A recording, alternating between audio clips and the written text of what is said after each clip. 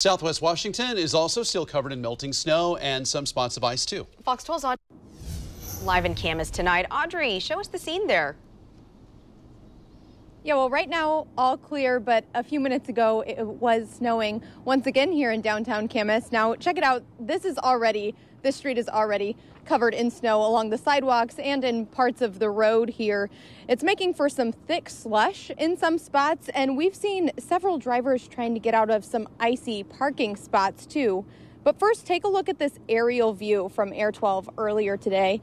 This is above the Camas area, still a good coating of snow. They got more than half a foot here overnight on Friday. Here in downtown tonight, drivers still having some difficulty with tricky spots in the road, especially getting out of those parking spots.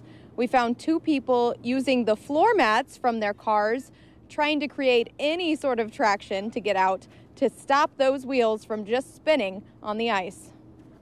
Everything was fine until we just parked literally right here. There's a bunch of ice right in the parking area. And we got stuck, so we can't really back out, and so we're trying to get crafty.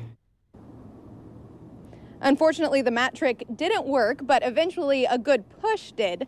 We also found a woman scraping around her tires so that she can get out later. That woman actually owns a business right over here, and she said she had to stay the night at her restaurant the past 2 nights because she just didn't want to go out on these roads. And again, there are some of those icy spots out here and definitely a whole lot of slushy, half-melted snow, so be careful.